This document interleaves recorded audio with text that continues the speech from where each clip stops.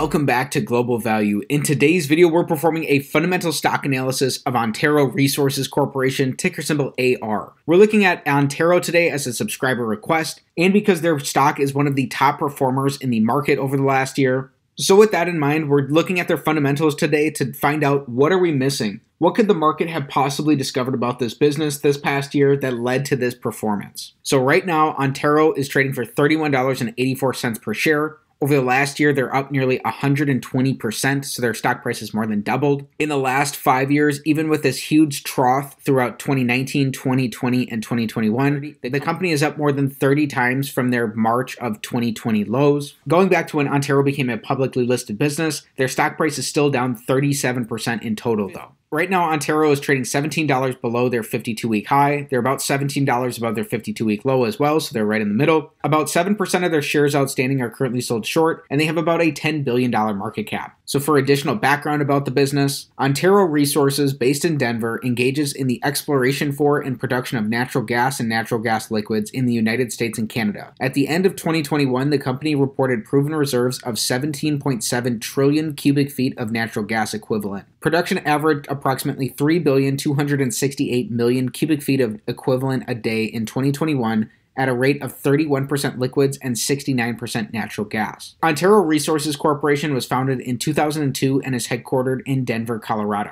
So for our fundamental analysis today, we are performing the Select 6 analysis, taking a checklist-style approach of 6 standard financial metrics to come to a holistic and beginning understanding of Antero based off of their business fundamentals. So this analysis is still a work in progress, and it's an opportunity to learn in public, so it will continue to improve and get better over time. With that said, let's get right into today's analysis. In just a minute, we'll talk about Antero's financials, but first we have to address something. What are some of the qualitative aspects about this business? Looking at some of the main points around a potential long thesis for the company. 1, the firm's equity investment in Antero Midstream is a liquid asset that could be sold in a pinch to generate liquidity. 2, the firm's liquids-rich drilling inventory will enable it to outperform peers if natural gas liquid prices remain constructive, as are expected. And then 3, Antero's midstream contracts give it priority access to liquid natural gas export markets, enabling it to benefit from soaring overseas demand for U.S. natural gas. Then for some of the key points around a potential short thesis of the business. 1, Antero has a shorter runway of drilling opportunities than many of its peers and could run out of top-tier acreage sooner. 2, Antero's margins are weakened by above-average unit costs, especially in the next couple of years as it faces elevated marketing costs. And 3, Antero's hedge position dwindled in late 2021, and it's exposed to swings in natural gas liquid pricing in 2022. Hopefully this offers a potentially balanced perspective around some of the key points of both a long and a short thesis for the business. Now let's get into their financials. So starting off with metric number 1, we want their average return on capital over the last 5 years to be above 14%. So Antero has not earned very high returns on capital at all over this period. They only produced positive returns on capital in 3 of their last 5 fiscal years. In 2019 and 2020, they had negative returns on capital. So they had negative returns on capital even coming into the COVID-19 pandemic. One bright spot for the business is that over their last 12 months, they've earned 25% returns on capital, so far outpacing what they've done in any of these other previous years. Even still, over their last 5 fiscal years, they're actually averaging negative returns on capital, and so this is an X on metric number 1. The reason we were looking for a 14% benchmark is because over the long run, over the course of decades, a stock is likely to return approximately what its underlying business returns, and these business returns are captured by return on capital. And secondly, because the average publicly listed business earns about a 7% return on capital. So that 14% mark could potentially build in some margin of safety based off the overall quality of the business being about twice as good as average. In the case of Antero as a commodity producer, it's not surprising that their return on capital results are going to be cyclical and to a great deal depend on the price of natural gas. So again, this is an X to start things off on metric number 1. Next up, for metric number 2, here we're taking a high-level overview of the growth of their business. So we're looking for revenue, net income, and free cash flow growth over the last 5 years. And this metric is all or nothing in nature. Either all 3 of these are going to be up for this to be a check, or if even one of them is down, this entire metric will be an X. We'll also be including their last 12 months worth of numbers in our calculations here. So over this time, Antero has almost tripled their revenues. They've gone from about $3 billion in 2017 to more than $9 billion over their last 12 months. Their earnings are also up more than tripled. They've earned more than $1.8 billion in their last 12 months. And their free cash flows have swung from being negative for 4 out of these 5 years to now they are positive in 2021 and over their last 12 months as well. So all 3 of these are up. This is strong growth for Antero as a business. And this is our first check today coming in on metric number 2.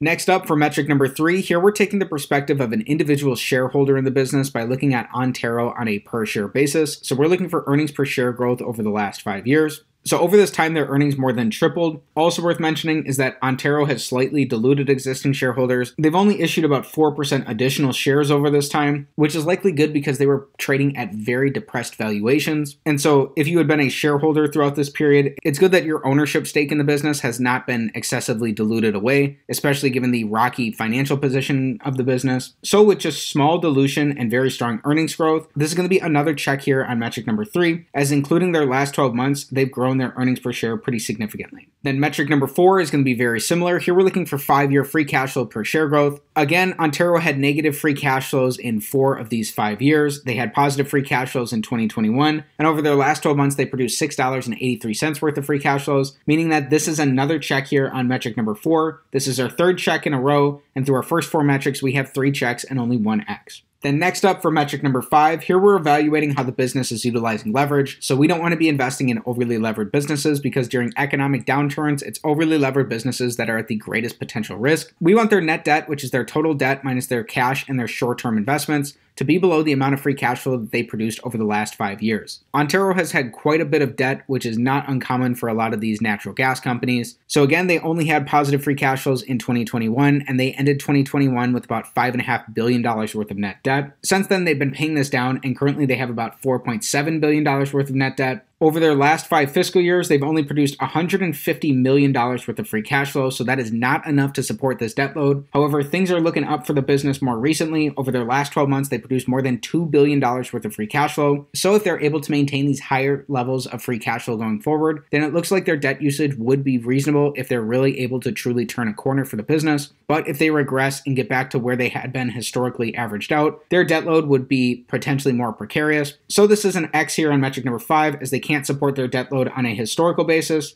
but on a current basis, again, things are looking pretty interesting for the business, and it does look like they'd be able to support those debts going forward if they maintain their current situation into the future. Then our 6th and final metric, the big metric of them all, we want their average free cash flow to their total enterprise value to give us a yield that's above 5%. If this is the case, this would potentially give us a slight risk premium to the rate of the 10-year treasury yield and potentially give us another reason to be interested in Antero Resources. Currently, they have an enterprise value of about $15 billion, and we're using their enterprise value because it's taking into account both their market cap and their net debt position. So it's going to give us a more accurate economic picture of the business that's more similar to as if Antero were a private company. We learned that over their last 5 fiscal years, they've only produced $150 million worth of free cash flow, meaning that in an average year, they're only producing about $30 million worth of free cash flow. So their average free cash flow to enterprise value yield is very minuscule. It's coming in at less than 1/5 of 1%. So this is a big X here on metric number 6. However, all hope is not lost for the business, as we learned previously, because over their last 12 months, they produced about $2 billion worth of free cash flow. So to get a current free cash flow to enterprise value yield for the business, when we divide their $2 billion worth of their last 12 months of free cash flow by their $15.3 billion total enterprise value,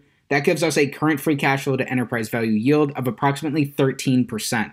That would be quite a bit above that 5% benchmark we're looking for. Again, this is already an X on metric number 6, as we wanted that on a historical basis. But with such a high current free cash flow to enterprise value yield, it does look like Antero is potentially interesting to dig into and do more research on, especially if you'd be able to find convincing evidence one way or another, whether or not these current free cash flows would be able to continue and be maintained going forward. Please keep in mind that this analysis is not financial advice. Just because this is an X here on one regard and potentially interesting on another does not mean that you're going to go run out and buy or sell this business. This type of analysis is meant to provide a holistic and beginning understanding of Antero as a business to help you determine whether or not it's worth your time and energy to dig in and learn more about the company. Although these metrics are simple, they're holistic in nature, and when combined together, they can be very powerful. Then just a note, Antero does not currently pay out dividends, and they have not paid out dividends over their last 5 years. Then finally, here we're using a discounted cash flow model to come to a potential fair value for Antero. So starting with an average of their free cash flows per share, which is well below what their current free cash flows are, but serves to give a more normalized perspective of their free cash flows. Then using historical growth assumptions based off how the business has performed over the last 10 years, and using these to project their free cash flows out into the future. These are historical growth assumptions that you need to do your own homework on to determine whether or not these are going to be potentially accurate or applicable going forward as a baseline projected estimate for Antero. If we assume that their free cash flows decline at a rate of about 8% annually over the next 10 years,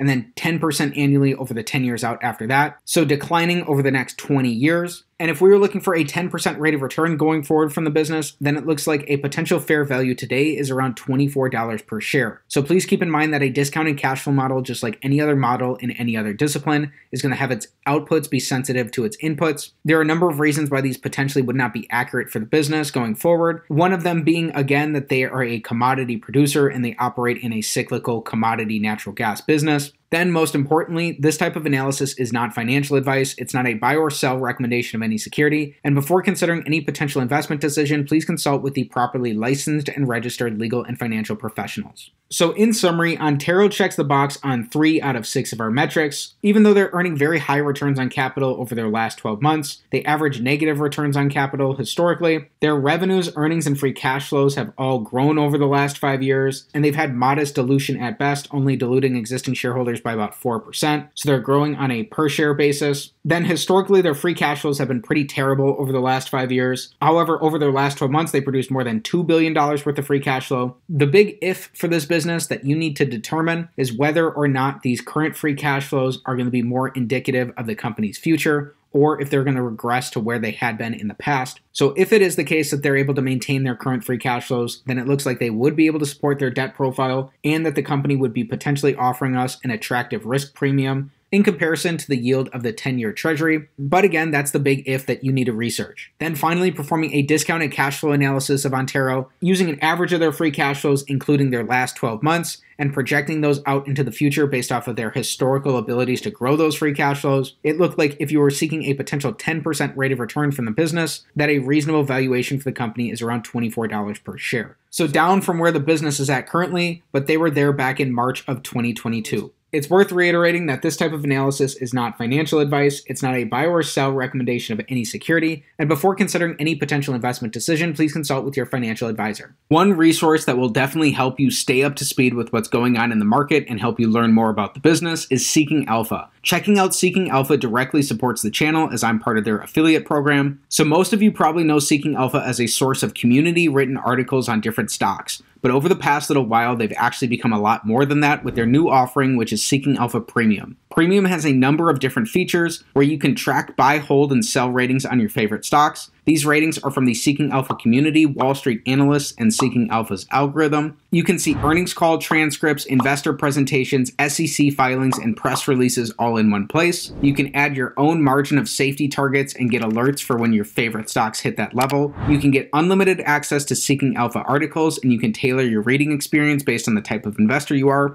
You can get 10 years of financial data on any stock to help you with your analysis. You can also import your portfolio into your Seeking Alpha dashboard to make researching easier. And if that didn't convince you, the best thing is that an annual plan is only $99. That's only 27 cents per day through my referral link down in the description below. Normally, premium is $239, but they are currently running a general offer for $119. But if you use my link, it's only $99. So check it out if you're interested. So as a value investor, you're ultimately trying to conduct your research as if you're going to own 100% of a business, and you could truly learn what the underlying essence of that business is and understand what's important and what's not important for that business going forward. So through your deeper research into Antero, you'll be able to learn more about the qualitative and the quantitative aspects of the business, and you'll likely be able to determine for yourself what a reasonable and appropriate intrinsic value for the business will be. So with that said, that's it for today's fundamental stock analysis of Antero Resources Corporation, ticker symbol AR. Again, we were looking at Antero as a subscriber request today, and because they're one of the top performers over the last year, they also fit in nicely with our recent theme of looking at energy businesses as they're a natural gas producer. I'm happy to make an analysis of the business, so if you learned something today or you enjoyed the video, please be sure to like the video, subscribe to the channel for more stock analysis videos, and comment down below what business you want me to take a look at next time. Thanks for learning about Antero Resources with me, and have a great day.